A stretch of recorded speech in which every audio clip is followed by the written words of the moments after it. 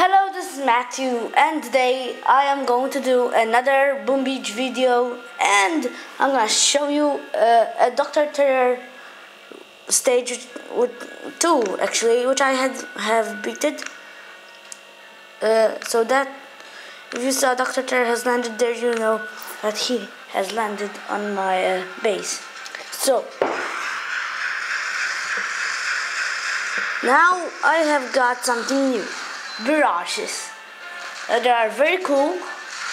Like you could shoot them very good, and they do a couple of damage. So here I am taking out the Dr. Chair very quickly because of them. I attacked with the heavy Zuka strategy.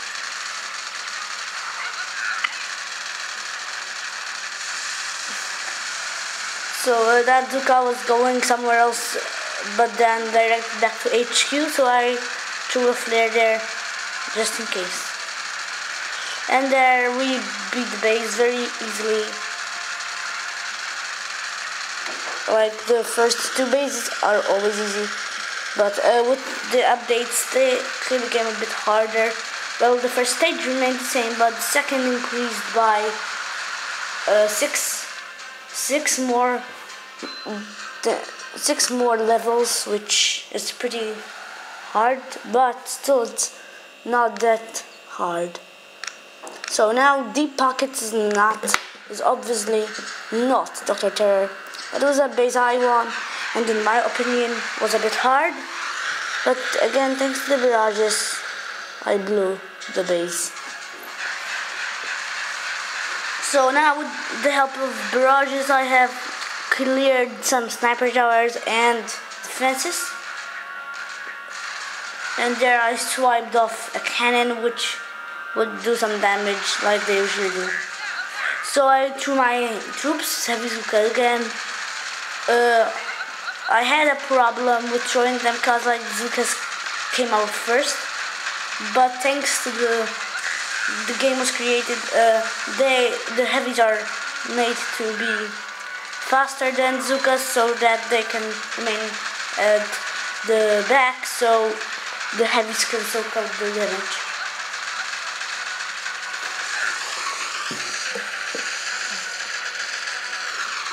So there we can see that the base is dead already. So we did attack that sniper tower and broke it. Now the level 10 sniper tower is not in range of my troops, and the two machine guns were two, but the remaining one was. But it was still resulted as a win. So now I'm gonna show you Terror Stage 2. I attacked this base with my barrages, and I won. So, as I said, the first two stages are always easy. So, well, this HQ level 15 stage was a bit hard, but I blew out his blue cannon, then threw a full barrage on the cannon and killed him with the artillery shells, since I didn't have any more gunboat to put another barrage on him. And so I will direct my troops through that rocket launcher, cause he'll totally destroy them. So flare on that defense, cause it's gonna cause some trouble. Mostly all of my troops went to the HQ, but some remained getting more gunboat from tanks and stuff. So there, it was another easy win for my troops. So this is a player base I won. This guy was level 19, so it's obviously I would win, since I am 21. And again, with the help of my barrages, I completely shredded this guy. So like I boomed his cannons because they were the main defenses.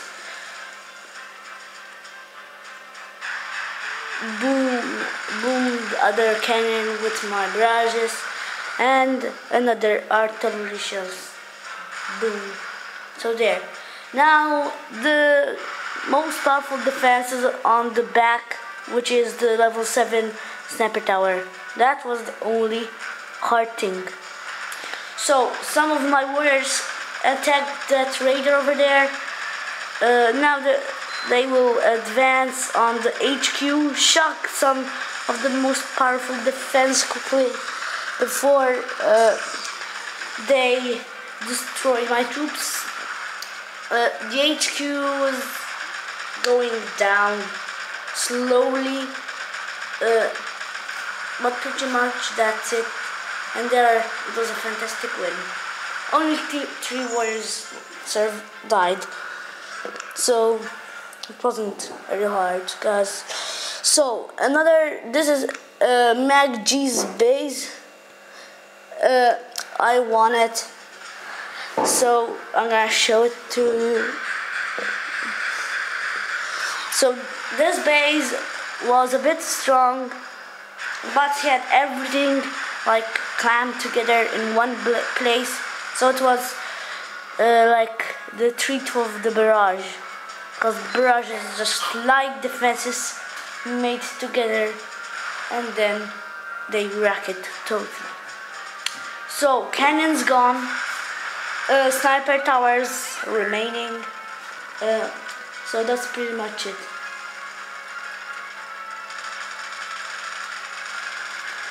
So Havizuka now, they are rampaging through some resource givers. Zukas on the the wood storage, but now they're advancing on the machine guns and sniper towers. Rocket on the machine gun to stop it from doing any damage to the Zukas. Flamethrower, like a silly old baby, is not doing anything. That's the problem with flamethrowers. They are blind. So gunboat energy is getting very increased. Sniper towers are still there, 2 of them, and a mortar, but that won't be a problem. So here we're gonna take the base, even with 2 powerful defenses doing nothing. So there is another win. I will show you now a battle which I always win. This battle is very, I don't know, it looked hard, but it wasn't. The only problem with this guy is that sniper tower level 1 up there, his machine gun level 2 or 1 in the front, his boom mine was okay, and he had only 1 cannon, which is very funny. Plus, he did not have a flamethrower, which was not a good thing. Cause flamethrowers like a lot to kill warriors because they are melee. So some Zukas and 2 heavies on the HQ. The others are bolting through the defenses, trying to help the HQ. So it was a close battle. So Zukas are very valuable in their health, and possibly 1 hit from a sniper tower could kill them, but luckily they survived. Now the last bases, so I'm gonna skip some players so this is now a resource base, which is still mine, which never got beaten again. So the rocket launcher was the main dangerous defense, so it would be ideal to swipe it off the base to make it easy for my troops. So the flamethrower also was a big problem, but I shocked it together with other powerful defenses. Basically, every defense was dangerous, but the flamethrower is the most, because highly increased flamethrowers are not to mess with, unless you are bazookas, because they can outrange it. So flare on the machine gun,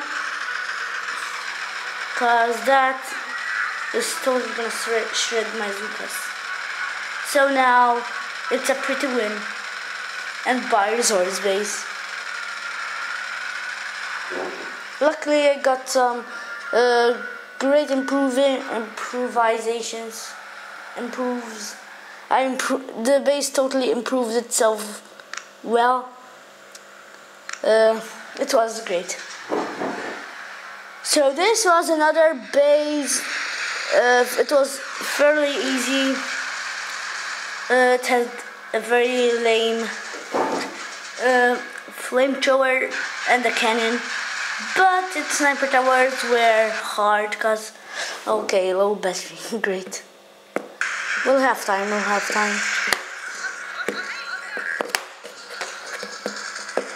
So there we can see the troops attacking the defenses. Not a nice picture, but it was a win. So the heavies are blazing hot, so that's why I mostly hate flamethrowers, because they literally burn you.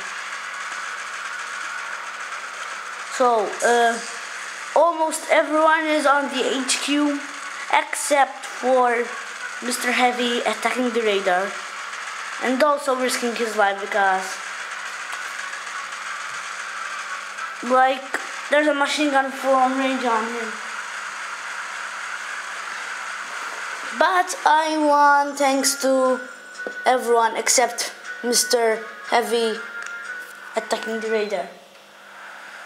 So we're gonna see the last replay, then we're gonna open an operation. Sadly, it's milk run still, so this is not a player base. This was an NPC base. It was a bit hard because of those three, but then I swiped them off before they could do serious damage. So you can say that the rocket launcher and the flamethrower and the defense, which I forgot what was. Oh, the mortar got swiped off. So through the heavies head first into the defenses, through the Zookas inside.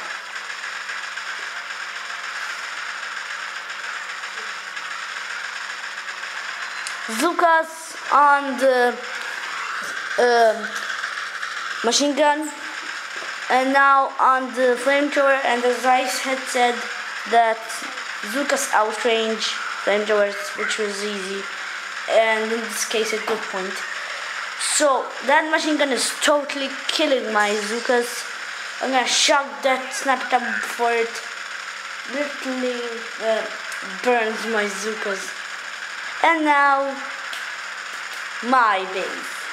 Actually, it's a base which I conquered. So now we're gonna open an operation and even, well, show you my latest one, which was pretty lame, cause. So this is my last operation, almost the dumbest in the world. So I'm not gonna go through. So basically, me and Zacklord base tagged. Guru is the most guy with victory points in our team and highly leveled. Mitzi is another guy and he's more leveled than him. But so in this picture we see. Actually, we're not seeing anything yet, but in here. We can now just see the tanks, slow tanks. I had to say slow tanks being shocked. Great, so they'll be get even slower. Flared to that machine gun, and basically I think he wants to boom that machine gun, get more force points, and now he's gonna kill that cannon. Oh, that cannon killed that tank, not the tank, but the cannon. Anyway, the shock launchers terribly shocking them. Fire! Oh great! I hate them. They suck. They could be a bit faster, can they? Basically, story ends there. They get jogged, they fire, get jogged, fire, and so on. So this is Gummy Bear. If I had to say, he's the least one. He's the worst one in our clan, but still he's in our task force and did serious damage. So like he broke a whole cannon and shredded through him. Actually not a whole cannon, it was damaged by Mr. Guru. So he attacked with all riflemen except one boat which had 3 Zookas. So, you know, Zookas are not that good when they are with riflemen. They are totally in danger. But in this case, Gummy Bear did some good attacking. He broke 2 cannons, one on his own. Actually, he broke 3. One with rocket, another he destroyed. Oh, painful, terribly painful. Anyway, now it's time to open the operation. As usual, it's gonna be milk run. In the history of my clan, I'm in task force. Oh, you again. In the history of my task force, this was the only operation we ever opened.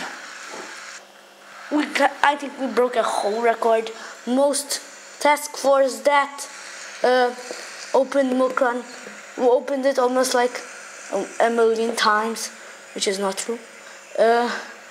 So, ooh, this base looks good.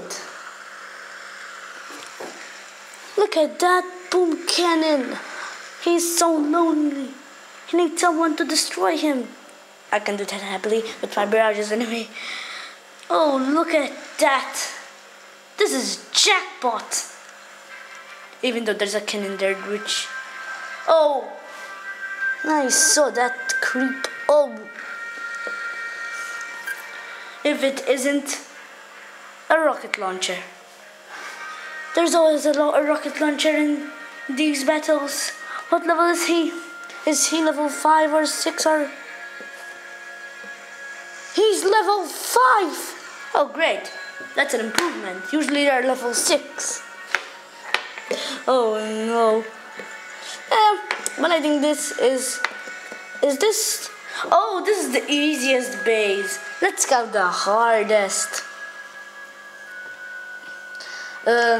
I instruct you never to attack the hardest base unless it is the very easy.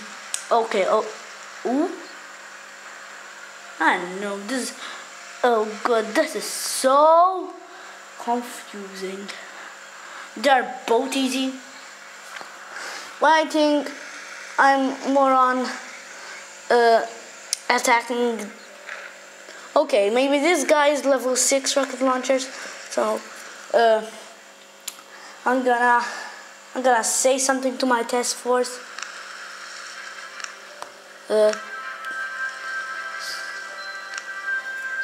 So easy.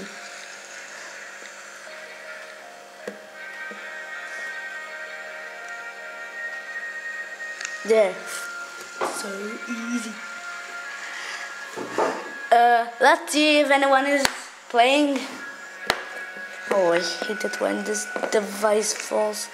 Oh no! Oh, I was gonna press sabotage. Oh, someone is. Oh, yeah. Okay. So we're gonna attack this in this operation, and then we're going to see now this base obviously we're gonna attack, and then I'm gonna show the replays, and I hope Zeklord base will still be on so he can attack with me in this operation. So bye, hope you guys enjoyed it, and see you guys later.